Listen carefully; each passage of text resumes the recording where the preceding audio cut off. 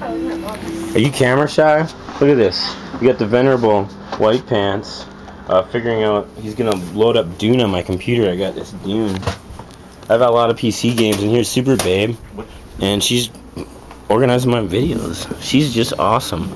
And this is Augustus Lurch, and Steve and I are looking at ski wax because when you have a sweet pair of atomics like these, and let me tell you, these atomics, I mean, Steve Mason's used these.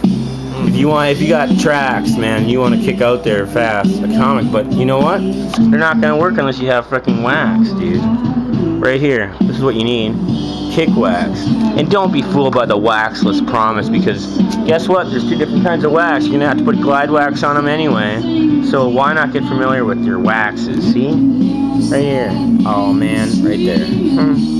I'm sorry, but my camera's shitty. Swix.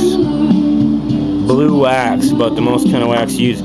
If you want to get fancy, we got this violet drip wax. Let me tell you, if you need to get wax in your skis.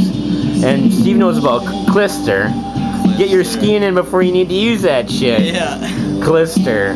He put like a 1/4-inch layer of Clister the first time he clistered. Here, I said, Steve, like use some Clister. Oh, that's like full weeks worth of workout. You're going to the gym. He used half a tube of fucking violet Clister one afternoon.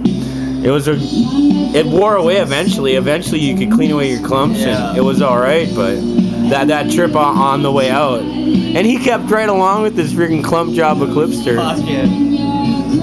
Holland.